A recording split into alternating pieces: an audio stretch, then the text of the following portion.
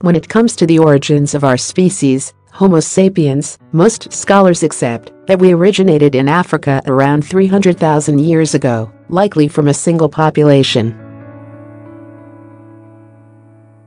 However, research published in the journal Trends in Ecology and Evolution has challenged this view, suggesting that our ancestors were scattered across the entire African continent and did not stem from a specific region. This fractured evolution meant that our species was both physically and culturally diverse right from the very beginning, according to an interdisciplinary group of researchers led by Eleanor Scerri, an archaeologist from the University of Oxford and the Max Planck Institute for the Science of Human History.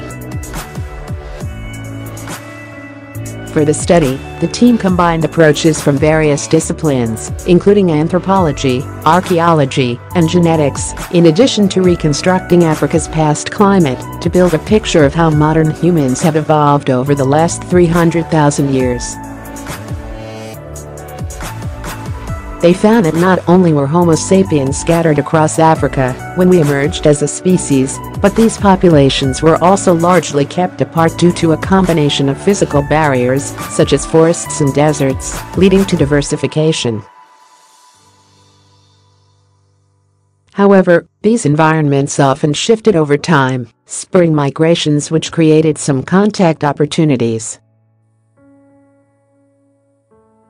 This may have meant that populations could have gone through cycles of cultural and genetic mixing before becoming isolated again.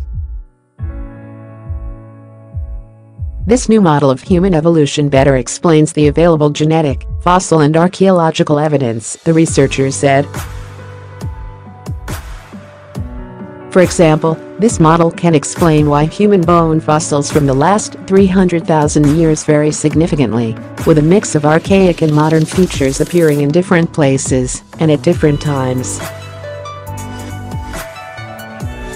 In the fossil record, we see a mosaic-like, continental-wide trend toward the modern human form, and the fact that these features appear at different places at different times tells us that these populations were not well connected, Scerri said in a statement. The archaeological evidence also lends weight to the new hypothesis. Stone tools and other artifacts, usually referred to as material culture, have remarkably clustered distributions in space and through time, Scerri said. While there is a continental-wide trend towards more sophisticated material culture, this modernization clearly doesn't originate in one region or occur at one time period. Finally, the team's analysis of the available genetic data indicates that the single origin model is insufficient, according to Mark Thomas, a geneticist from University College London and co-author of the study.